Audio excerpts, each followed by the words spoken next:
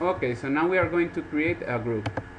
So you go to this bird and you say groups here, create group, and we are going to create the group here, organization, and the name of the group will be Workshop Hamburg 2016.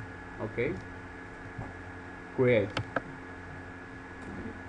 And this is how you create a group in Crabgrass. Very easy.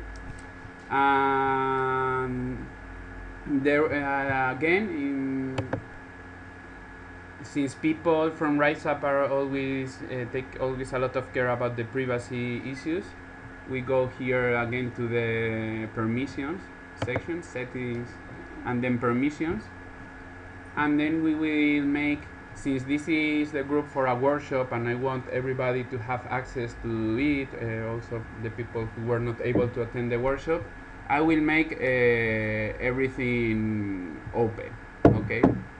Open organization.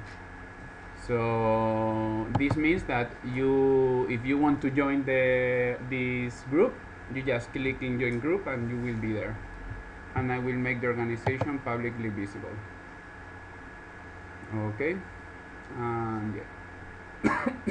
So this is not a safe group. Well, nothing in internet is safe, but whatever. Here is really very easy to get into there.